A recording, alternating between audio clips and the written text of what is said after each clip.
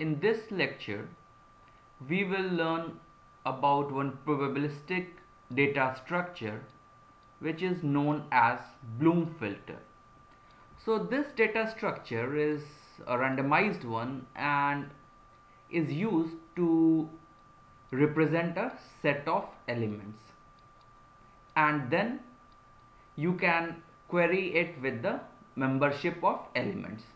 Okay, so the basic idea is that, let's say you have a firewall. Okay, so we have a firewall, and where what we want to do is we want to block certain IP address. Okay, so let's say we have IPv6 that is 128-bit addresses, and there are 1000 IPv6 address that we need to block. Okay, so what we want, so this 1000 IPv6 address, this is a set of elements, and if you represent it using something like a, so you want to represent it using a table, a very simple table, that is that element present or not, then you need, how much space you will need.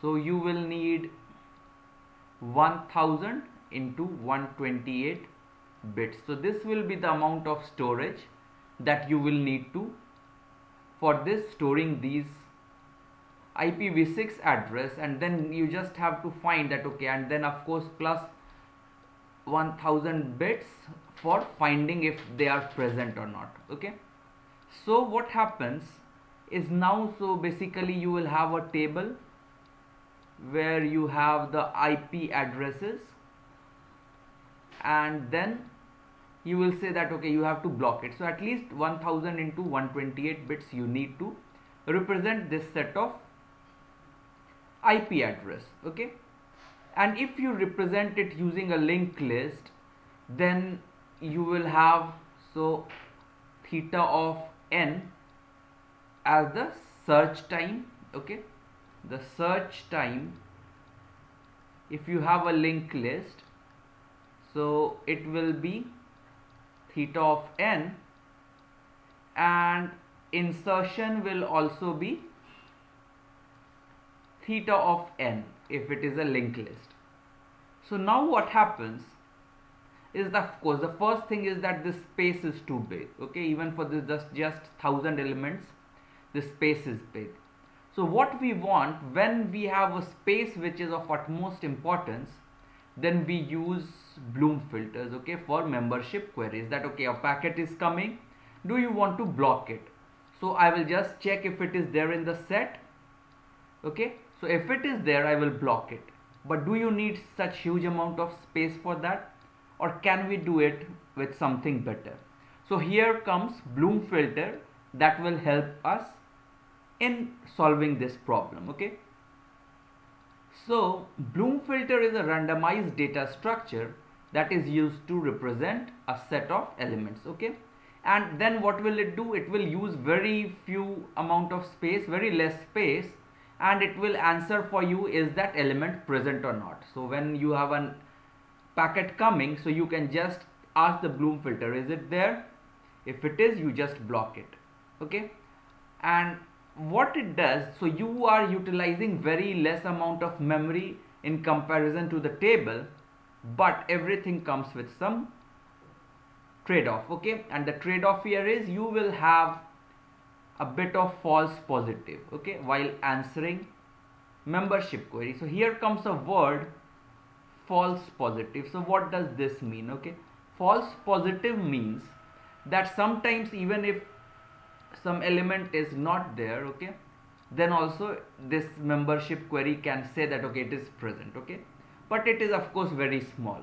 So let's try to see now. I will introduce Bloom filters. Okay, Bloom filter is an array of m bits. Okay, so it's an array of m bits, and what happens is that in this example, let's say that we see, so there are m is equal to 25 bits. Okay, and then we have k uniform and independent hash functions in the Bloom filter. So insertion, what happens? Each element is hashed to k bits using uniform and independent hash functions. Okay, so each of the element is hashed to one of these bits. Okay, so this hash function will give you from cell number 1 to m. Okay, so that will be its range, and n is the number of elements that is inserted that the set has got. Okay, the cardinality of the set is n, and k is the number of hash functions. Okay, so let's say here we have m is 25, k is 3. Okay, so we have elements x, y and z. So we see that x is hashed to bit 2, bit 8 and bit 17. Okay, similarly y is hashed to bit number 9, bit number 13 and bit number 23. Okay, and now z is mapped to bit 5, 13 and 20. Okay, so one thing is notable here is that z and y both are getting mapped to 13. Okay, so this collision can take place, okay, of the cells. When you hash something, so two elements can collide at some places. Now what happens? Now these bits are now set. So if I now try to find that, okay, is x present? Okay, so is x present, then we can find from this, okay, that okay, we will hash the values. So let's see what is the insertion process. First is insert x and element x. So what we do, we have k hash functions. We find h1x, h2x, h3x till hkx. So they will give us some numbers from 1 to m. So these bits are set in the Bloom filter. Okay, so these bits are set to 1. Now when you have to query an element y, so what you do, so we find the h1y, h2y till hky. We find all the hash of the element y. So now if all of these h1, h2 and hk are 1, so what we do, we return 1. Okay, so if all of these bits are set for the hash value of y, then we say that okay, this element is present, otherwise we say that it is not present. Okay, so let's see with some example. So we have here a Bloom filter with 12 bits. Okay, and we have k is equal to 3 hash functions. So we insert two elements, okay, x1 and x2. So the three cells that are hashed for x1 is 3, 5 and 11. So we put 3, 5 and 11 as 1. We set them as 1.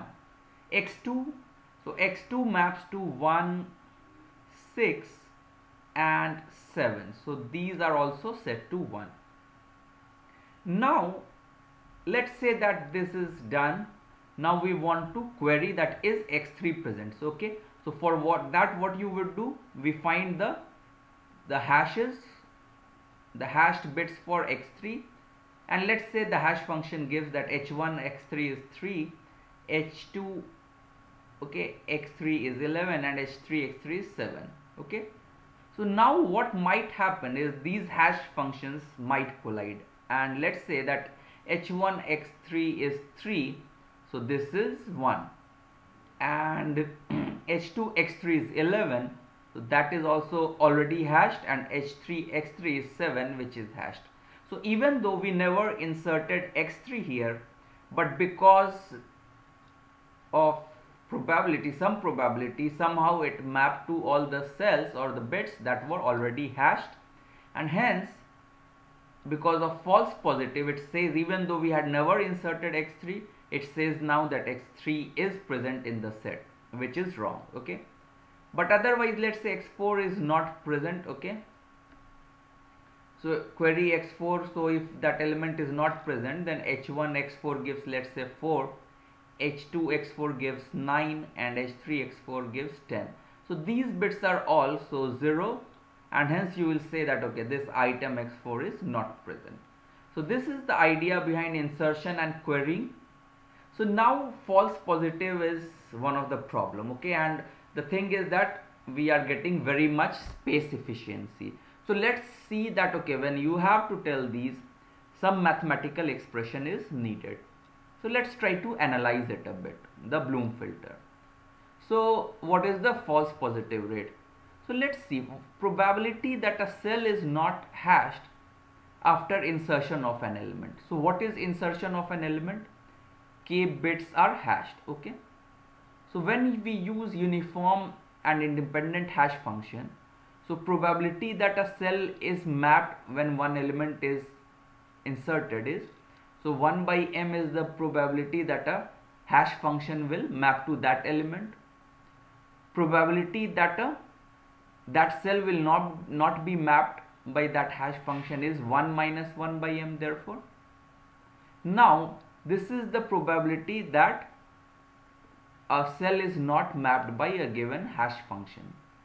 What is the probability that it is not mapped by all the k hash functions? So it is 1 minus 1 by m to the power of k. So this is the probability that a cell is not hashed or not set to 1 after insertion of an element. Now what is the probability that a cell is not set to 1 after insertion of all the n elements? So this to the power of n, so 1 minus 1 by m to the power of kn, because this should happen n times for all the n elements. So hence this will be 1 minus 1 by m to the power of k, 1 minus 1 by m to the power of k, and this is happening n times. So this becomes 1 minus 1 by m to the power of kn. Now the probability that the cell is set to 1, so this is the probability that a cell is not set to 1. Hence the probability cell is set to 1 after insertion of n elements is 1 minus 1 by m to the power of kn. Okay. So this is the probability that a cell is not, a bit is not set even after, a cell is set after insertion of n elements. So what is the probability now that we have inserted every element in the Bloom filter? So what is the probability of false positive? So the probability of false positive is that whatever k cells we had, that element was hashed to, all of them should be 1. Hence a probability that a cell is set is this. So probability that a cell, all the k cells are set is this to the power of k. Okay, and we see here this is there, and approximately this is equal to 1 minus e to the power of minus kn by m to the power of k. Okay, so this we get. So now if you apply little bit of calculus to it, you will find that false positive, so this is the false positive rate, this one. Now this will be minimum if k is equal to m by n ln2. Okay, so this is a very important result for Bloom filters. So if this is there, the false positive is minimum. So we will, as we discuss the example, so let's say that we have initially we discussed about firewall. Let's say we have a set of 1000 IPv6 addresses which we want to block. Okay, so if you make a table out of it, okay, a linked list, something like that, it will require 1000 into 128 bits. Very simple, 1000 elements are there. Each element requires 128 bits. So you need 128 into 10 to the power of 3 bits. Okay, so this is huge value. Now let us say that we use a Bloom filter with k is equal to 3, n is equal to 1000 elements are there from this data. We choose that, okay, let's have m is equal to 10,000 bits we choose to represent 1000 elements. Okay, so here you are using 1,28,000, okay, but here you are just using 10,000 elements. So now what happens that we have the formula for the false positive. Okay, so now we have got k is 3, n is 1000 and m is 10,000. Okay, so if you put all these values in this formula of false positive, you will get a rate which is just 1.7% false positive rate. Okay, and how much you save on the space? So we are just using, so this number of 10k of space, but here we are using 128k bits. Okay, so if you do this calculation of fraction, only 7% of bits we are utilizing, okay, which is very less compared to the original one.